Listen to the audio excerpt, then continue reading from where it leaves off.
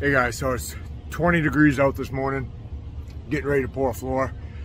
Fingers, just got done shooting grades, fingers are frozen already, even with gloves on. Got my Milwaukee heated jacket on. This thing works really good. So definitely recommend that if you guys work out in the cold, but we're just getting ready to go. Got putting calcium in the truck. He's got 135 degree hot water today, so we're putting some flake bag in him, and this is what we got right here. We got a 36 by 28 floor to get done today, but it's 20 degrees right now. It's only going to get up into about 35 today, so we'll see how this thing sets up.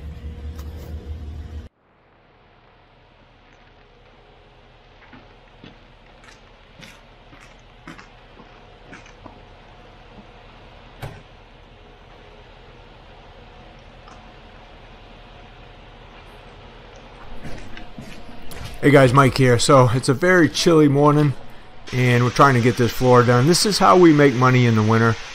It's December now, and you know, there's no snow on the ground, but a lot of times by now we'll even have snow on the ground. But we still got to make money, we still got to work. So a lot of the foundations, you know, done in the winter are covered.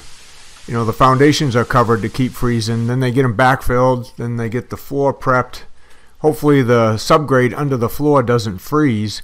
You know, if it does, then we just got to wait for them to either put the house on this, build it, deck it, heat it, whatever they need to do, as long as we're not pouring on frozen subgrade. But this one they got all backfilled. They got the styrofoam down. We got the poly down this morning, and we're getting the floor in. But it's cold, and you know, it's difficult. It's difficult to make money this time of year. Typically we could pour something like this when it's warmer, leave one guy here to finish, two of us could go do another job and get two jobs done today. But in wintertime, that just is really hard to do. So, you know, it's hard enough just to be outside when it's this cold, honestly, for an extended period of time. And then on top of that, having to run a power trowel, do your edges, get it sawed, and just hope, number one, that it gets troweled before it gets too dark. It gets dark here really early, about 4 p.m. So it's just a battle against a bunch of different elements. And, you know, we've done it for a long time, so we're kind of used to it, but it still doesn't make it any easier. What about you guys? You know, when you get into the winter months, if you even have winter months, do you have to deal with these same types of things? Does it make it much more difficult for you to make money? I mean, if we can just make enough just to keep going, you know, keep the money coming in, keep the money going out for payroll, paying the bills, that's kind of a bonus. And then during the 8 or 9 months where it's really nice weather, you know, that's when we really got to hustle and, you know, make some profits, put some money away, etc., etc. So let me know what you guys do, if you do something similar to us, if you have a different way of attacking the winters.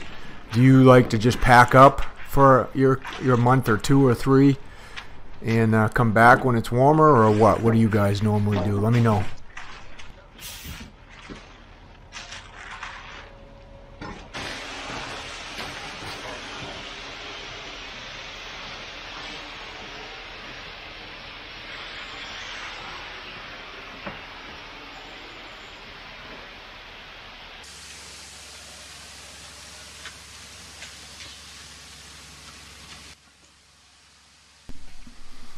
Switching that chute around like that is a neat little trick that we've been doing for a really long time. You know, when you're pouring over a wall like this, it's pretty fast actually, and it keeps the concrete from splattering, from dropping too far.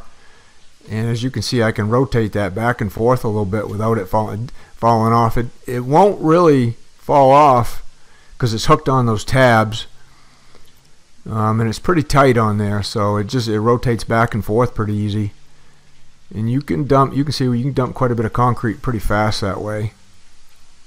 So we use that a lot. We've got kind of like a boot we can hook on there if we need to, almost like on those conveyor trucks you've seen us use. And we'll use that over the wall quite a bit too, but for this case right here, it was just quicker. We knew he was almost out, just to flip the chute, get him empty, and then get that second truck started to mix up so we could get the first one out of the way.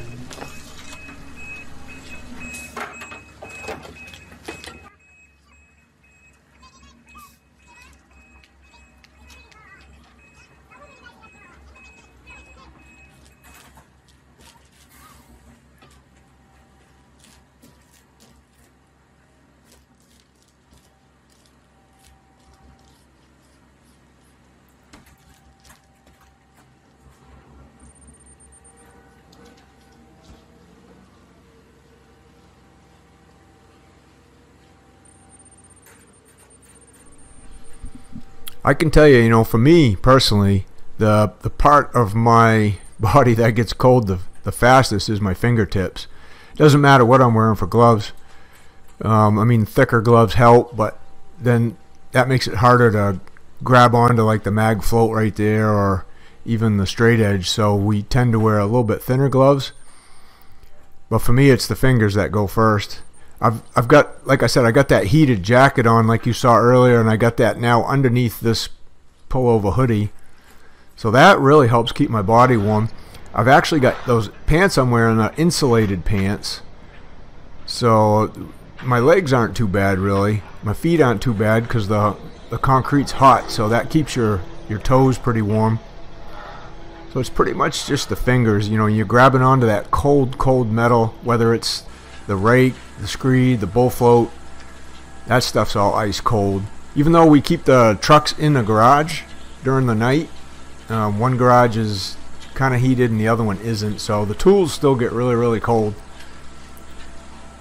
But at this point right here, I could barely feel my fingertips. So I'm going to go in a minute. I don't know if you'll notice it, but notice in the video a little bit later I'm going to have a different set of gloves on. So I got my truck running and I got the gloves underneath the heater, so I'll go in and take these gloves off, put on those really warm gloves, and that's going to help out a ton for me to get this second truck poured.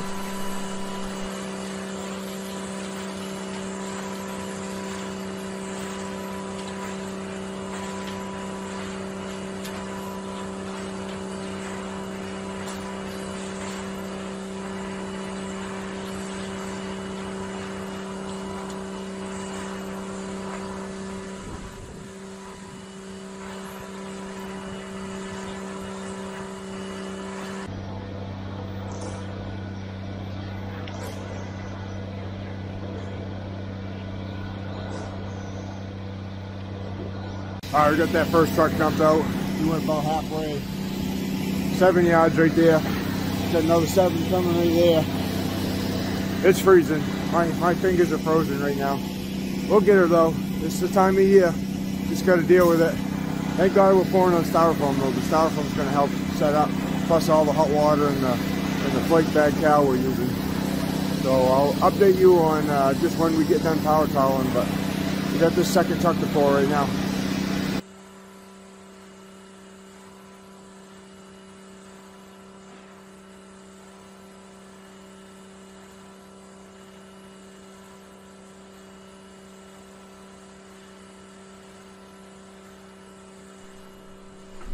Now Luke can't stand wearing gloves when he's working. I don't know how he does it, but he'll start off wearing some gloves and then he'll throw them right off, and then he'll just work with his bare hands like that.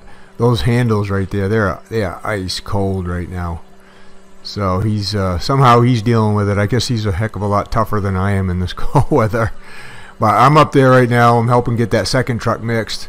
Probably already grabbed my warm gloves, putting them on, trying to get my fingers unthawed.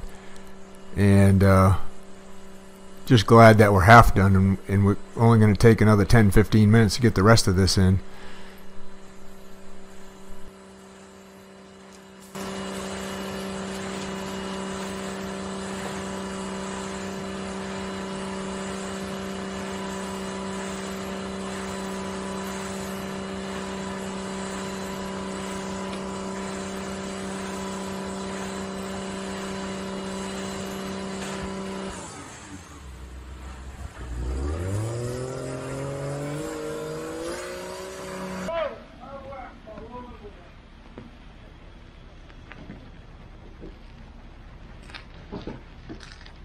Just bad that other guy.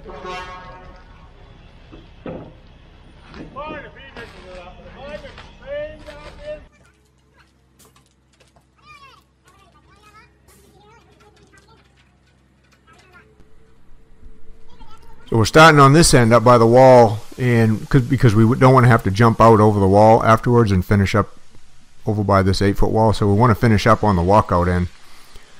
So we're going to start with the second truck here, get him. We'll just keep backing him up until we got a hook on our mini chute, and then we'll hope we'll have enough poured in here without getting too much, making too much of a mess, so we don't have to take too much out.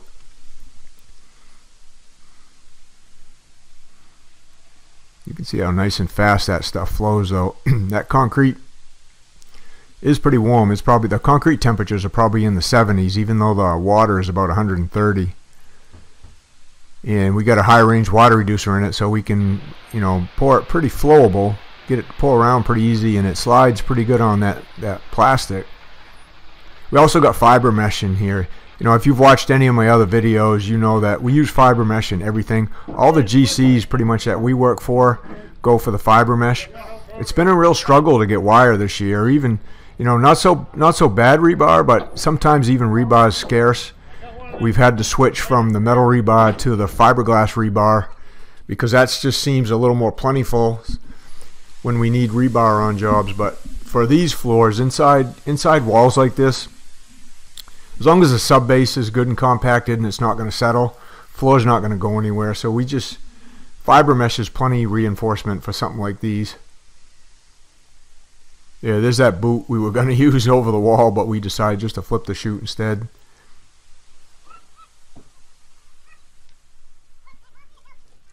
So we got most of it poured right out. We'll get that leveled by eye, and then we'll hook the chute on, get a little bit more poured out so we can screed it. We don't like just dumping a little bit. We like dumping a lot of it, getting it most of it leveled out, and then getting it screeded. It only takes minutes really to screed something like this, so the quicker we get this stuff down and out, the less likely it's going to start setting up in the drum of the truck.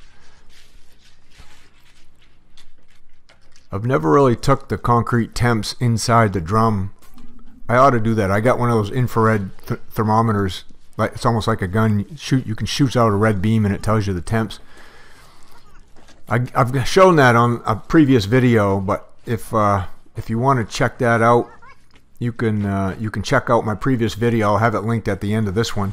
Those are really good for knowing the concrete temps, and sometimes that's a good idea to know, because if the temps are 70, then you got X amount of time to pull the concrete out, usually get it poured out and screeded. If the concrete temp is 80, that's good to know, because you got less time. It's actually going to start setting up on you. You're going to lose slump a lot quicker if it's 80 versus if it's 70. So that's one of the reasons we check. We also like to know from the batchman, you know, what temperature did he have the boiler set at for the water? Does he, like today, he had it set at 130. If it's going to be even colder than this, he'll bump it up to 150, 160. Those things are really good to know too before you start mixing accelerator in it.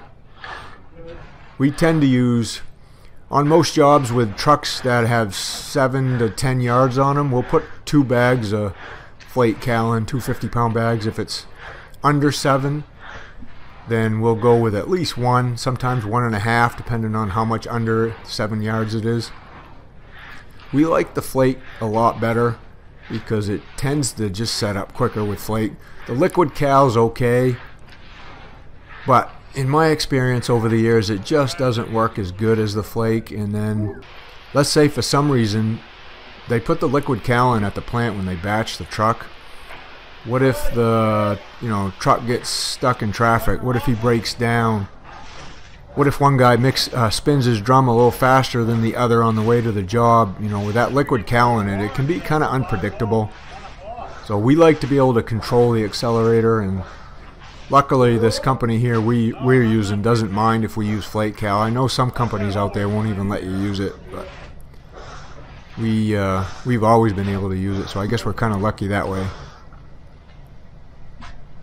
No, not today.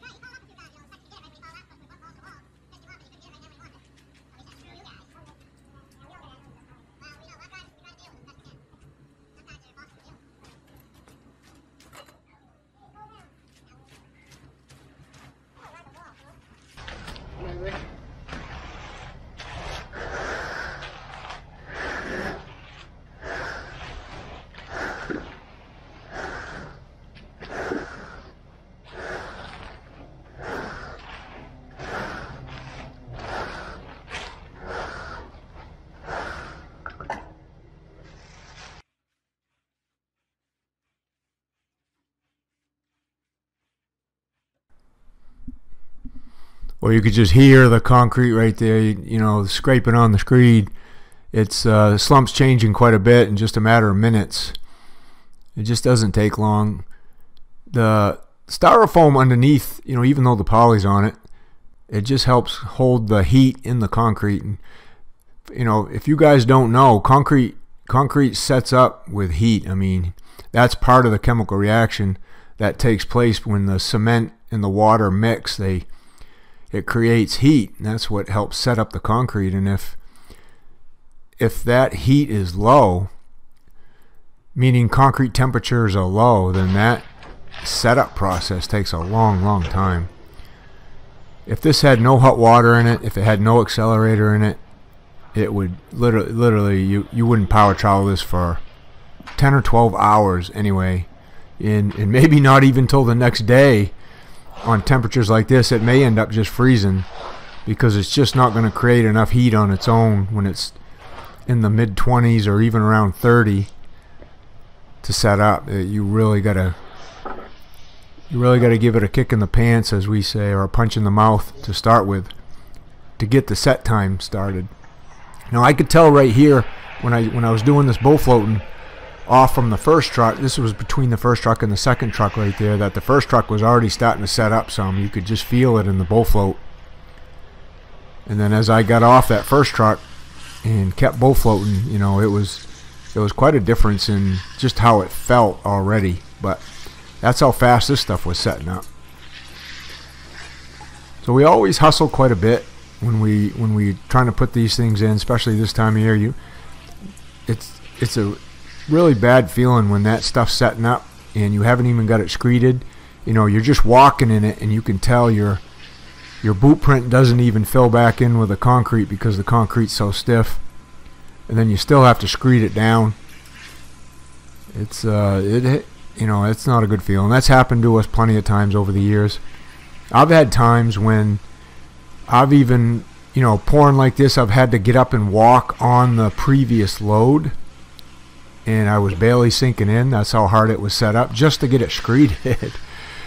And then we've had times when the guy's actually been power troweling on that first load while we're still screeding right next to it. So it's just, you know, those were bigger jobs, more commercial jobs back in the day, but it's never fun when you have to screed on top of it, what we call a cold joint like that.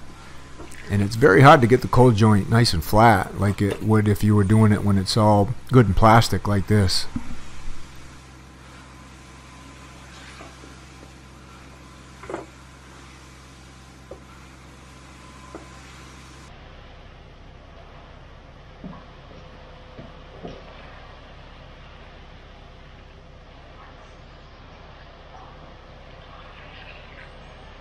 Well, that's it, all poured, 14 yards, about 25 degrees out right now, getting him washed up. He'll be out of here in a minute. Again, thanks for watching, guys, and we'll see you on the next one.